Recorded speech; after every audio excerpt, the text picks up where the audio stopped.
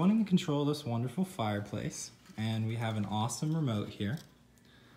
The remote just has on and off, and this fireplace has no relays or contacts on it. The only way to control it is this remote, and the way that it's constructed to put additional equipment or boxes, there's no high voltage power to it.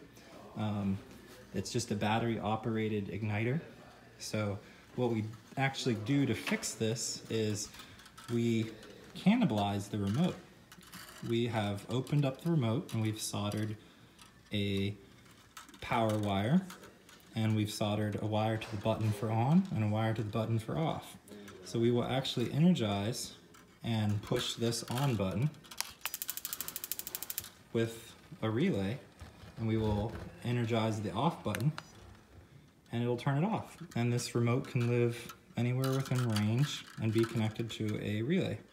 So that is how you control a fireplace that was an afterthought.